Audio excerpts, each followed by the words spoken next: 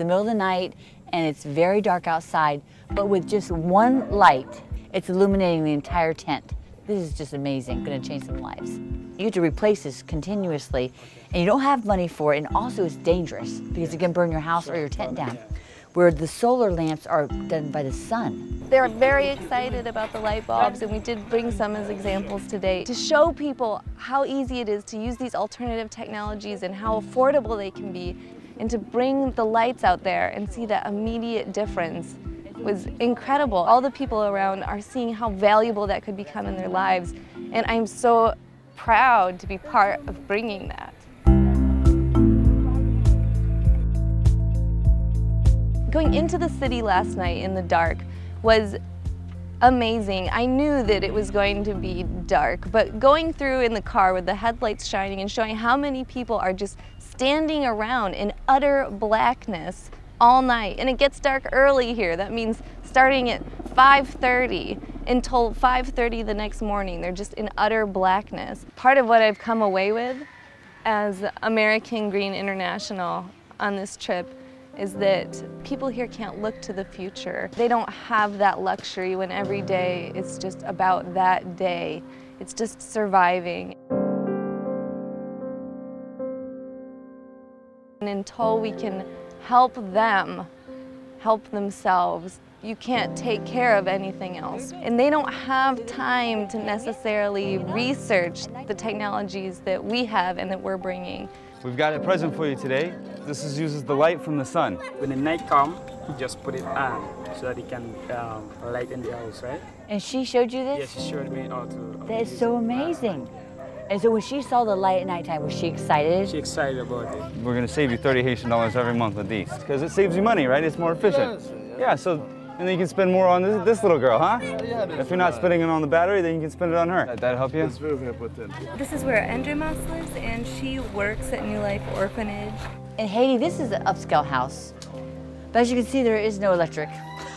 No electric. Or water. Or water. Toilets. Or toilets. This was a school. We've seen a lot of suffering and a lot of hardship and a lot of pain.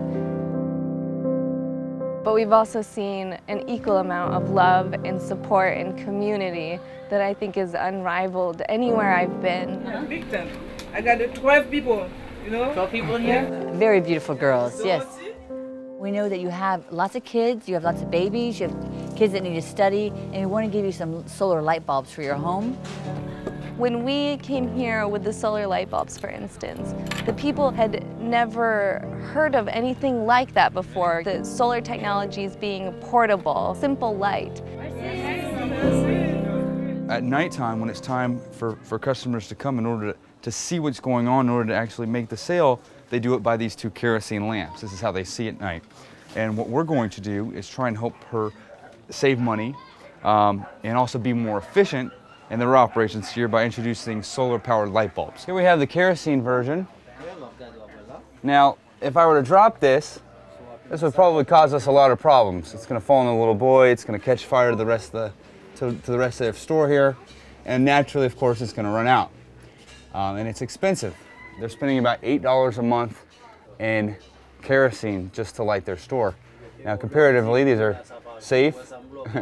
You can stick it in your mouth if you're a toddler, and not likely to break. And the battery lasts 2 years. So for 2 years, you don't have to change anything except the battery. I'm very happy. Yeah! How are you liking the bulbs? Are they helpful? It's really good for them. It's really helpful. It reduces the cost for them. What can they spend that money on that they're not using for light? Food and water. So they can spend that money they would have spent on light on their children for medicine, food, that sort of thing. You can see how beautiful he is. It's not easy painting. The other night we filmed the boys in the painting room. Before we even got there, they already had the ceiling lined with the solar light bulbs, and it lit up the entire room so they could be together hanging out and painting. And before, they did this once a month together, and now because they have light at night, they have more opportunity to develop those skills and spend more time on their artwork. And it is beautiful. Light bulbs is very important for me just because you can use them at any time without gas, without any batteries. but you can just put them on the sun. It's only helping them improve the trades and diversify the trades they have to help their chances at succeeding in Haiti become real, which is very, very difficult here. The more you can diversify your trades and your talents, the better chance you have at making a difference as opposed to just getting by one day to the next. And that's what Haiti needs to make any progress. We just want to keep going on. We don't give up so that we can be the winner one day in life. Interesting, look at the thought of how she's using it. Very neat. Taking those into the villages and seeing how it can immediately improve someone's life so much. It's changing the lives of each individual person that gets involved. This is baby. She said, this is baby. Oh, she takes very precious care of it because yeah. That's what's so great about this. You'll always have light. I'm really excited about what's developing. Everyone's pretty excited.